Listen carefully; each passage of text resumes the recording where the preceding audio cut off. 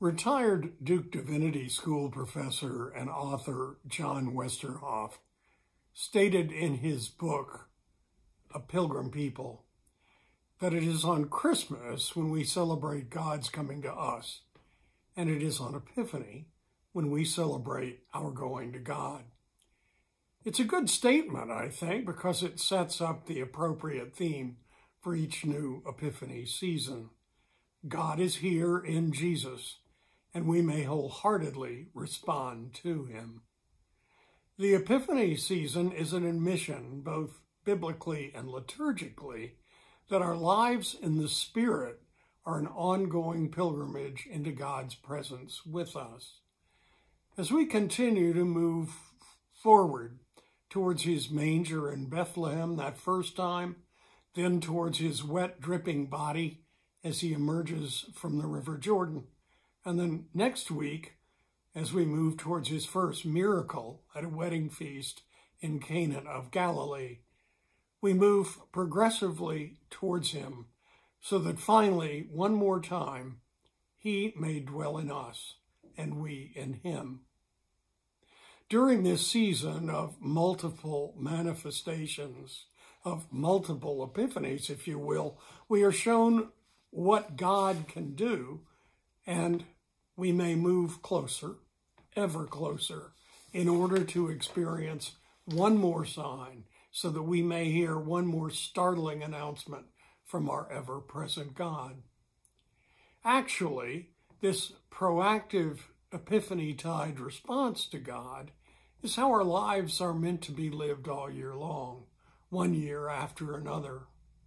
Our lives in the Spirit have actually been an ongoing pilgrimage into God's presence.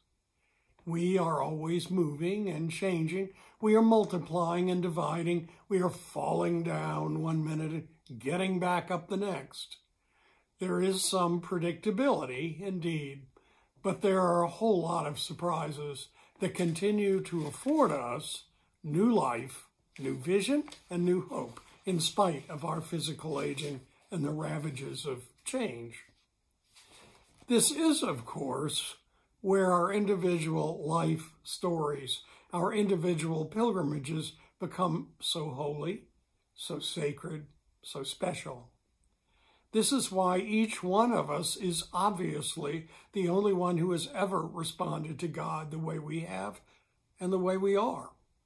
Each one of us on our individual journeys into the divine presence is as markedly different as are our physical appearances. While we began our pilgrimages with an adoption by God through our baptisms, the unfolding stories have all been different. Our parents and other big people have usually pushed us forward, ever forward. And if we were lucky, and I think probably really blessed, we've learned that God is love with warm hugs, acceptance of our littleness, and receiving gifts from those who wanted us to know about giving and receiving. We learn more about God through pictures and storybooks and scriptural poetry, and if we were able, by a new kind of acceptance by others. God's presence has woven in and out of our lives, being close at times and seemingly absent at others. We may or may not have been confirmed, but we still went to church at least twice a year and said grace at meals when we remembered. I suspect we even participated in numerous religious discussions, even those semi-alcoholic ones at 2 a.m. in the morning in the college dorm. Marriage or special friendships may have come in there somewhere, so that we slowly began to realize that sharing one another's physical space became as much a major part of our spiritual journey as so many other things. We have wrestled, too, with our obsessions and ambitions and sought success and happiness with or without a publicly admitted belief in God. But yes, God has always been there, even when we found ourselves playing God to our children or thinking we could actually control the lives of others. Our pilgrimages have continued, yours and mine, ever forward, pushing us beyond all those things that we never thought we would do or think or say, ever forward towards that ultimate wholeness we began to seek when we were born the second time by water and the Spirit.